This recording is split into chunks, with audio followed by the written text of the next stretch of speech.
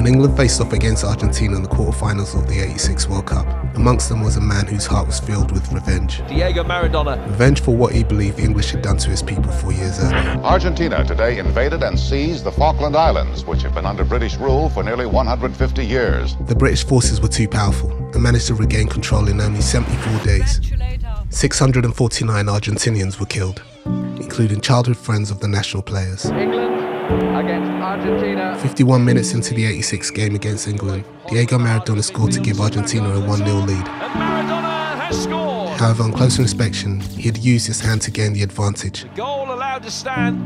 4 minutes later, Maradona put the final nail in the coffin, single-handedly dismantling half of the England team to send England home and out of the World Cup. On his 60th birthday, he was asked what he wished for, to which he replied, "I wish I could score against England again, this time with my right hand."